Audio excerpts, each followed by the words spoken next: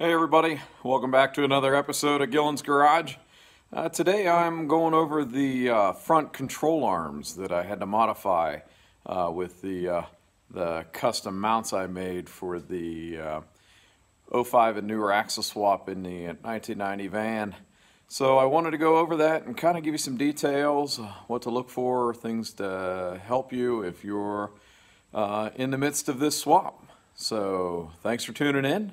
If you like what you see, please like and subscribe. All right, so here we are. We have three different radius arms. You'll notice the top one, the black one, it is what came off the 2013.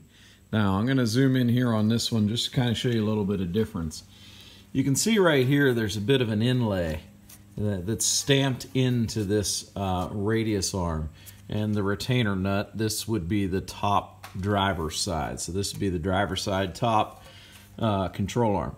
Now, when I saw this with this stamping and I wanted to reinforce it, I thought that was a little bit more difficult. And actually, I talked to a guy through Facebook that had made a modification to these, and he had found that the older ones, so here's an older one, and I actually think this came off of an '07 truck, but you know, '05 to '07 are what these came off of. Now, if you look on this one, it's flat. And if I show you the edge, and you'll just have to take my word for it, these are slightly heavier stamping. I'm talking like 100 thousandths or something. Difference between this one and this one, but they are in fact heavier. So, as you can see, I have one completely completed, and then one that I showed you that I'm working on. And what I had to do is I had to re-drill the lower hole because my my caster angle is different because my radius arm is tilted up, different than factory. So I had to move the center line of this forward. If memory serves, on my particular application, yours could be different, but mine was 690 thousandths. I had to move it forward.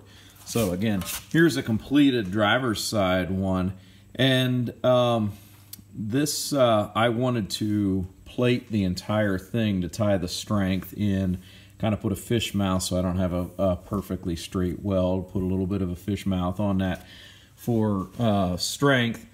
Welded that nut in as well, and welded around the edge the whole way around here and extended this. Now you can kind of see that on the lower.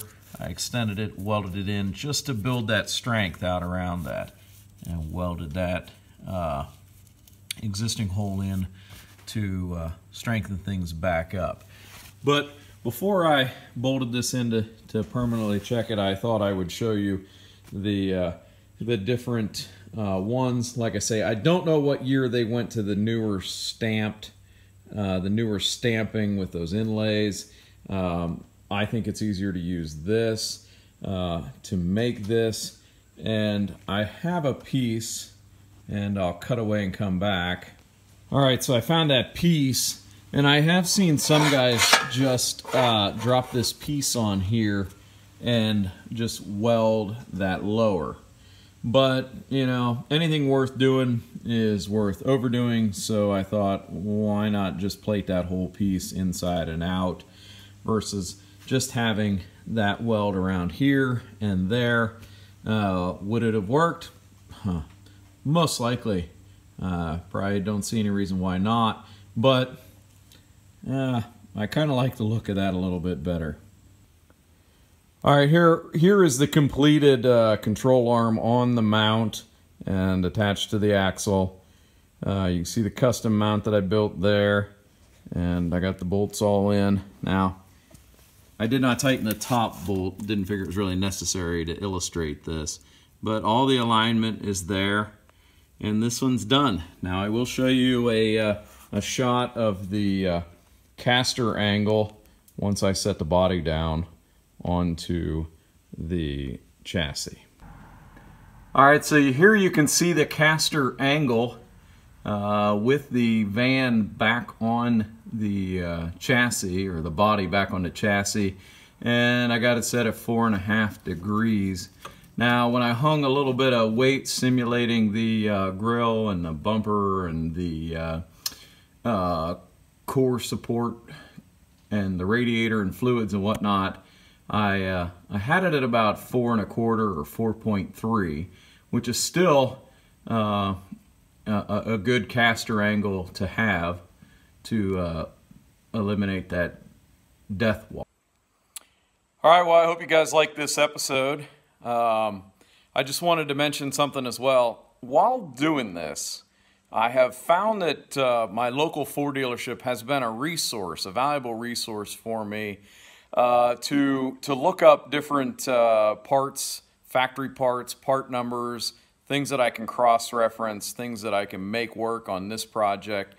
Plus, they can print out different exploded views of things.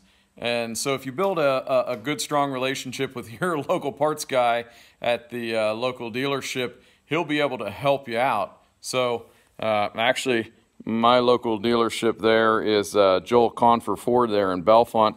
And so I got to give a shout out to those guys. They're enjoying what I'm doing, and they're always helpful when the time comes. So if you guys like what you see, please like and subscribe, and thanks for tuning in.